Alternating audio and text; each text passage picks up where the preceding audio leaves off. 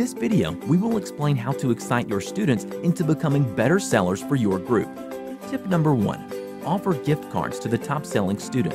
This is also a great way to use your reward points. Tip number 2. Choose a mystery buyer in your community from the phone book. Inform your students that if they sell to this mystery person, they will receive a $50 gift card or other prize. Tip number 3. Set a chapter goal and reward your group with a pizza party if they reach it. These are just a few of the ways you can excite your students to be better sellers.